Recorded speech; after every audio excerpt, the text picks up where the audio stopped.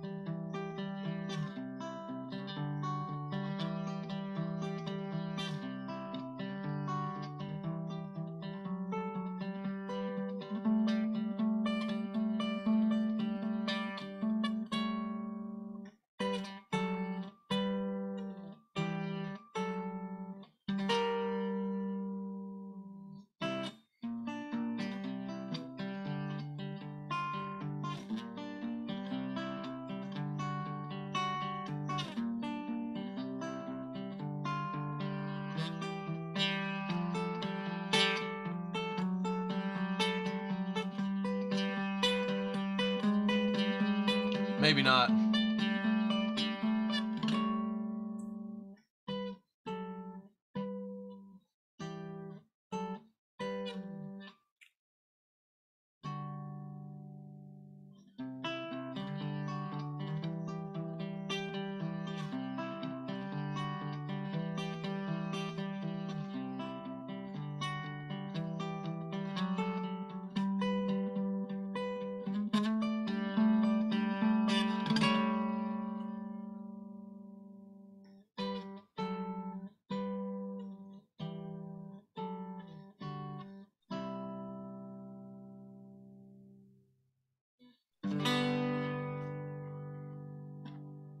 I don't know, man. So, okay, now I'll do version 2 because I think like as I was doing it, as I was doing that, I was like, oh, I could do this. You know what I mean? Like literally, I'm in the middle of it, and my plan changed. So let me do it again. Okay, so let's see here. Oh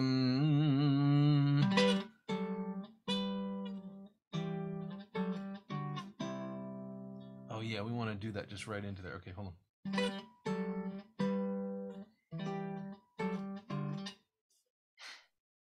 I keep changing it.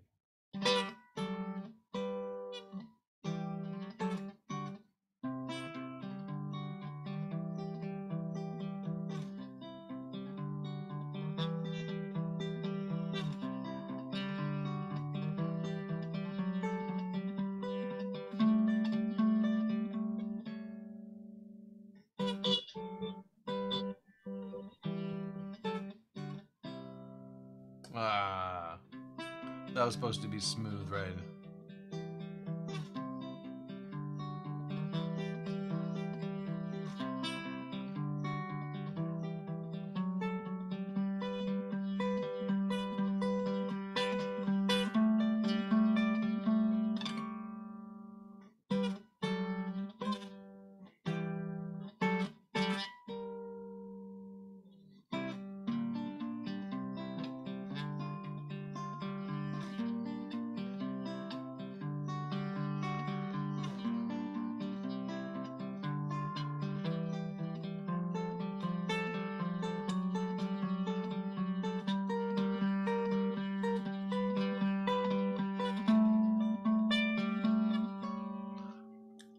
Oh man, we got to leave that part out of this part.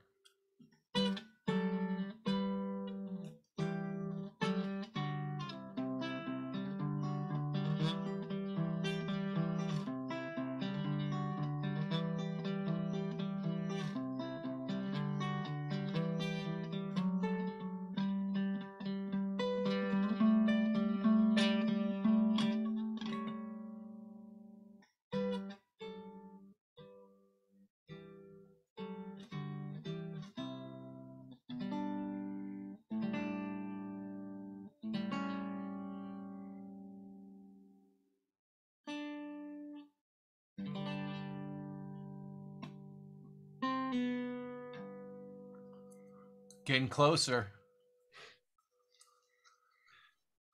I know I'm decorating the crap out of it now. It's okay. I won't. You know, no. I won't take any royalties. Okay. Oh, thank you. So, okay, one more time.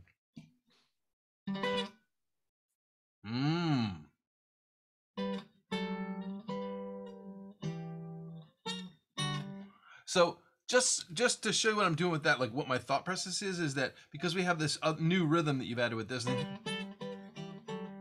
I wanted to smoothly blend that rhythmic statement into into the other part, right? And just by adding this chord, I put that rhythm, I sort of bump into the next section using it, because we've got this da, da, da, da, da, boom, boom.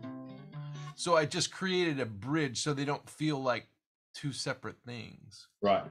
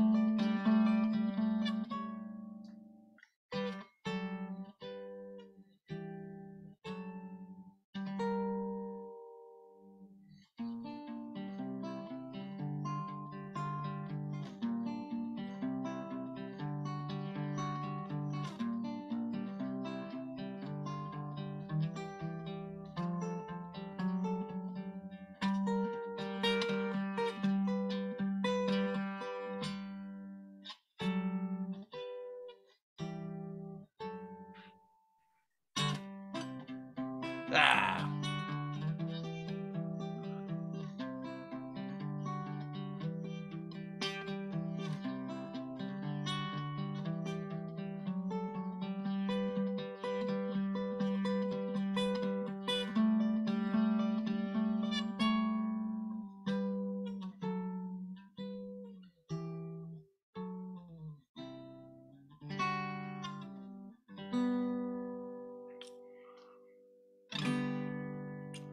Really trying to integrate that third motif, and I did it a different way this time than the time before. And so that's another idea about it, because, and I like, this is me, but I really feel like, oh my god, this piece is so strong. We were looking at it on the lattice. It's so strongly centered around G. My ear is like, give me a G. Like, you know. So and you know, it doesn't have to be that way, you know, but this is the way that I'm hearing it, and I hope you'll take what you sort of appreciate about the way that I'm putting these things together, and then take another whack at it, and, you know, keep some of it, and, you know, maybe keep all of it or don't. I'll say candidly, my teacher does this exact same thing to me. I'll come in with something that I think is like, oh yeah, I got it now, you know, and he'll be like, well, this could be a lot better like this. And sometimes it's like the new idea or whatever, and so I'm like, oh yeah, oh, and like sometimes it'll take me weeks, you know, of like cursing and being like, man, you know, like first when he first started doing it, when I started bringing in my original stuff, like I would be cursing the whole process, like he's, you know, it's like he's stepping on my baby, you know. But then I would learn so much every time, and most of the time, like he would do something that honored what I was doing. Sometimes it would take me a while to figure out how it honored what I was doing, you know, because he's so far ahead of where I am. Yeah. And it would take me a while, and then like there was one piece that I did this insane harmony with, and and he wanted to set up the introduction, and he played this crazy thing, and I was like, I don't, what the heck is that, you know? And it took me a long time, and I had it in the notation, and I could kind of play. This is all on the piano, and I could kind of play it, and I was like, how it just didn't. It sounded like music to me, and I was going to kill it, and then suddenly, like, I mean, this might have taken me, I don't know how long it took me to come around, figure it out, but a long time, and then finally I was like, oh, that's what he's doing, and he was really kind of, he saw the harmonic content of what I was setting up pretty intuitively, I think, and just wanted to set that up basically so that the listener's ear would hear it the way that I was hearing it, which is some pretty dope musical jujitsu if you think about it, Yes. This is some real Jedi mind tricks. So I want to do it one more time. We didn't do the whole thing today for the internet, but I guess I'll post this thing. But I'll just show people that, like, we were talking about this piece that I've been playing here, that you came out with. You came in here with a version today of this that had most of what I'm playing in, but I'm just trying to bridge like this part. And I just added that chord going to where it was going. But we were looking at how basically the song centers kind of in G and E minor, and you go as far as you never really actually get a full-on D chord. You get this funky chord that has G in it and A in it and F sharp. And then there's this point in the piece where you hop down here to this G minor, and we were trying to smooth out that jump down from there to there. So that's how we ended up doing what we're doing here today, or what we're messing around with. And then I just said, well, let me just play a couple of versions of this, and see what we can come up with, or I can come up with. So I want to do one more to see if I can do slightly better. I'm pretty happy with how I've got this thing bridging into that, because it's the rhythmic motif of this 1 1 2 and 1 2 and. I wanted to put a rhythmic hit in there that bridged us into the next part where you start the patterns, and I like that. The two things that I'm still, if this were mine, which, like my teacher, I'm just taking it. but that these are the things that I would do, and and where I sit with it right now is I would I'd keep playing with this and going, just wrestling this into always sort of, the rule is you want to make it more itself. You have to get yourself out of the way and go, like, what does this thing say, and how do I make it say that in the best possible way? How do I allow it to speak? And learning how to do that is a really fun part of the whole learning the creative process, and it takes a while. This is your first thing, so yep, I feel really good about what you're doing and the whole process. Okay, so I'm gonna zoom in again on the guitar and maybe turn up the light so you can see what's what and which button do I push. I don't know. Oh, look, somebody in the internet world, teach me how to automate that on OBS so that I can change my my LED lights automatically with my OBS, would you? Okay, fine. Okay, so we're starting like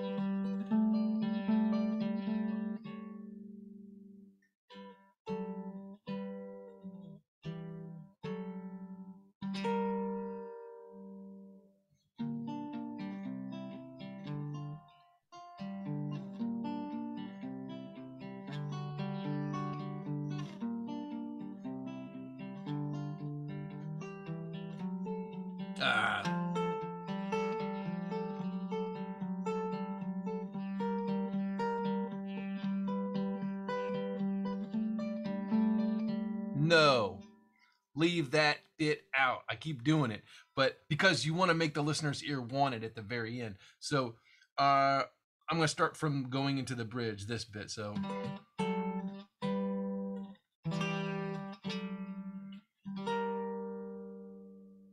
And I keep hearing, weed up. Oh, yeah.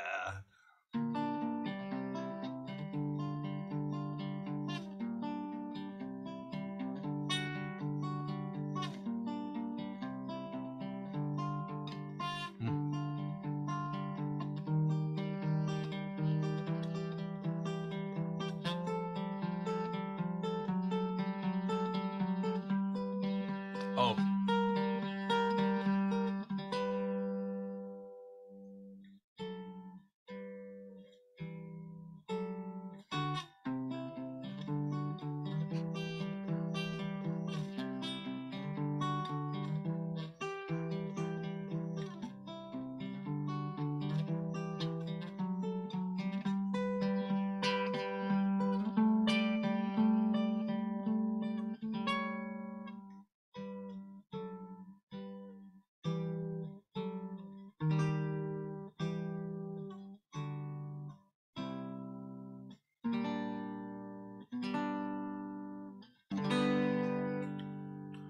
Okay, chew on that. I just did a whole bunch of other new things that I didn't like tend to do, but I started thinking. So I'll tell you what happened was, as I was going through, I started thinking about, okay, like I messed up right there, so I started on the bridge because it was about figuring out a way to bring the bridge back and to leave out that until the end, which I didn't hit as hard this time. And I'm kind of still like, it's me. I feel like because this thing centers so much around G, I really want to resolve there.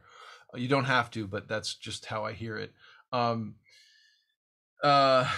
Is that the other? So then we go into this part where you're really in G minor, and as I worked through that bridge and resolving that back to come into the last A section, I started thinking, oh, you know what? Really want to bring just a little bit of that G minor somehow into the ending so that you go there, but then you bring it back. You know, the things that are wonderful to learn this from, of course, like contemporary musicians, all, you know, unless you're learning harmony from classical music and then maybe from jazz, like the rest of us learn it from the Beatles, right? Because the Beatles go, you know, use more harmony than just about any. They use more harmony than anybody in like sort of rock music, and in music based on rock music. So, and like if you listen to In My Life, they do this thing where they kind of borrow from minor and then they bring it back in the coda. And the same thing you will hear in Something, which is a George Harrison tune on the White Album, where it borrows from minor in a place, and then on the very end, or actually it goes to, and that one actually goes to the parallel major of the relative minor. Okay, theory nerds, chew on that. You're in C and it goes to A major. It's beautiful. And then they hint at it right at the end. And so playing with the mixed modality, you know, playing with the harmony. And if you do something in the middle, it's nice to kind of just salute it at the very end. Like, we didn't forget ya, you know? And there's another In My Life. Did I mention that one? In My Life does it. You know, of course, you know, we're talking about Blackbird, and Blackbird does that in a way too. So I'm just trying to do that, where we make this big change in the middle, so to give it a little, you know, just go there one more time in the end. Okay, I'm gonna play this thing one more time. How do I do this? Like, oh, not like that, not the ghost. No, no one wants that. Oh gosh. Okay, someday I'll get this together. Brought to you. Never mind. How does this thing go?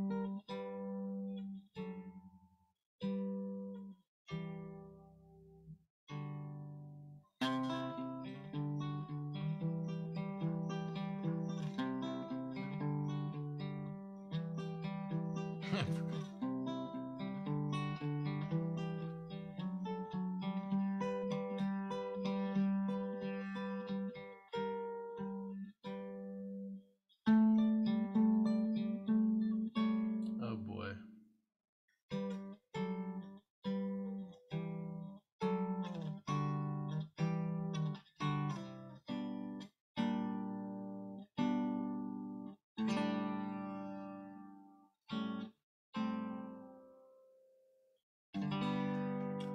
I didn't really totally land it on the end. I started messing around too much. There's just too much in it because I sort of started rethinking that bridge sort of E flat chord and where that takes you because you end up there and whatever.